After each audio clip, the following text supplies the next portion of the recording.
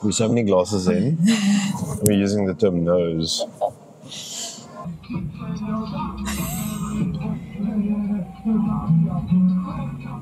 Just another night in the life of van life. This is incredible. Just have a look at the water, and this path looks like it takes you to this private beach.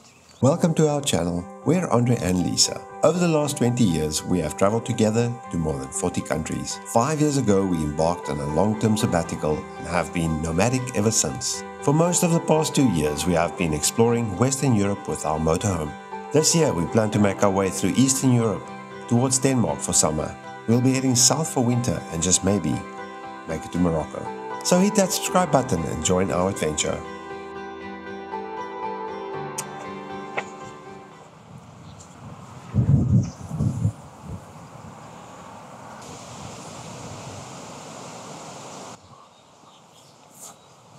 Welcome back to our channel. And welcome to North Macedonia. In our previous video, we came into North Macedonia from Greece and we spent a few days going to Bitola, and then we went to Lake Ohrid. We made our way from Ohrid, quite a long drive actually. 3 hours along windy road. But now we might find ourselves at a winery. If you don't know, North Macedonia is actually quite known for their wines. Apparently, the reason North Macedonia doesn't export that much wine is because it's so good that they drink it all. We've come to Royal Winery, probably about an hour and a half drive from Skopje. They also have a very good restaurant that's highly recommended. It's a good opportunity to sample some wines. And they're very welcoming to camper vans and motorhomes. You can overnight here for free, obviously provided you do eat at the restaurant, I would presume. It's the polite thing to do. And then from here, we're going to make our way to see the capital, Skopje. Okay, thank you. Sauvignon and Chardonnay. Now, it's very well priced. This is what they call the classic range. So there's tasting glasses, and then you get full glasses. You want to splash out a little bit more. You can have the about Ravine one. €8. Yeah, Ravine is the other one. Some cheese and some bread. We're going to taste some wine, and we're going to get stuck in, and we're going to try a few local things as well. This is very exciting. It feels so sophisticated. But at this price, you've got to spoil yourself when you can. Ooh, I think you're going to like that. Try that before I drink it all. It's strong berry flavor. Frank. Oh, it's nice. The nose of this is definitely much more. Oh, are we saying nose? The nose, now? oh yes. We're so many glasses in. We're using the term nose. I think we should stop drinking and start eating. Just flavor. That Merlot is still my favorite. Let's eat? Yes, I think we're going to try some of the traditional food. Okay, this is escalating. We settled on the Ravine Royal Merlot. Ooh, all the wines are really good. So the very traditional bean dish here is tavache gravache. And this one?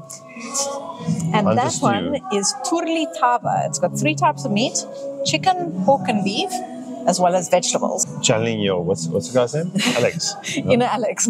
This one goes out to the travel beans. Let's hope that these are the same temperature throughout the dish, and we don't have cold patches and warm patches. Alex ordered a 3-meat pot, and he had a less than satisfactory experience. Alex has got his little mitts on a hot pot. Okay, this is really weird. It's weirdly cold. It's not warm. It's luke at best. I'm more curious as to what exactly makes warmed up beans such a fantastic dish. I will say it does look pretty good. I mean, I'm not a bean person.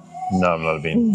I'm a travel bean person, but not a bean. We love the travel beans, but we don't like beans so much. I'm super curious about these beans. So I'm going to get... Not the travel beans, these beans. It's beans. It's baked beans. I can report that they're warm. It's white beans. I think it needs a bit of salt. Let's try the meat. Lamb. Cold. No. No, George. Shit. I'm not kidding you. Okay, well, I'm going to try the potato.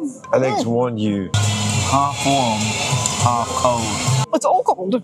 No, really? It's a very tasty dish. Yeah, but it's not warm through. No, everything's cold. Lisa's still eating cold food. We were talking about the realities of going to restaurants and expectations. And although it's a very nice experience because, you know, where else would we have been able to taste the local wines like this? And that is really nice. The local wines are very different. And I think they are pretty good value.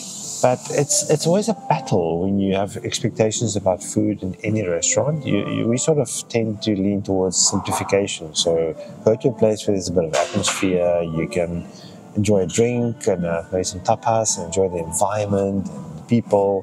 What we tend to do is avoid restaurants unless we were going for local dishes which we've never tried before.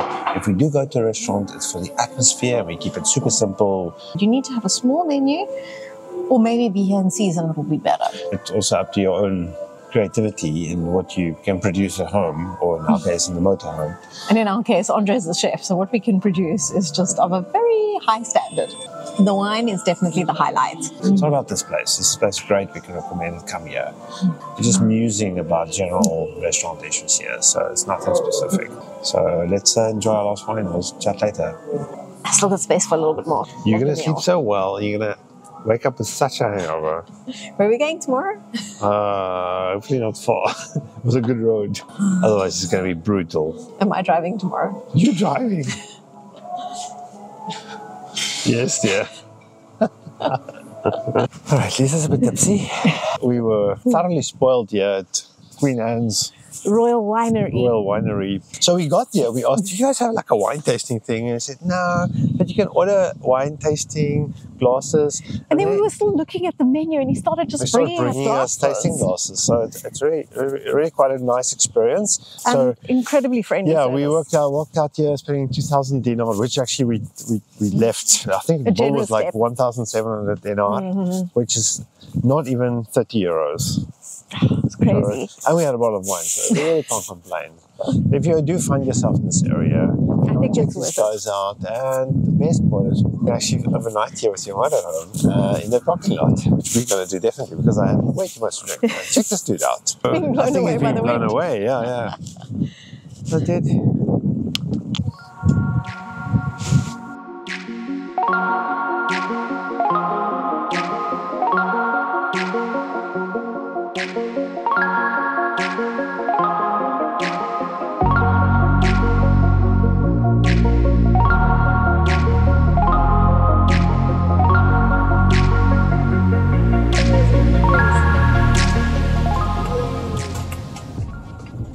Good morning.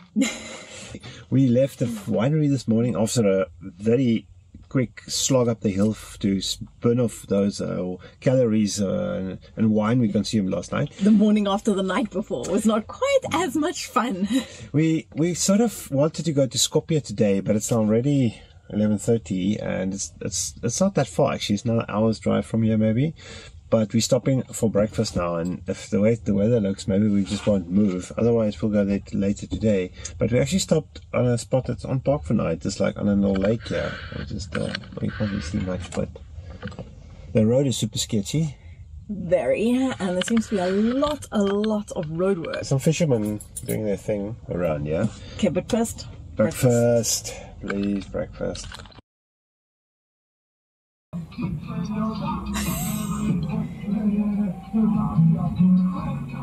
Just another night in the life of van life.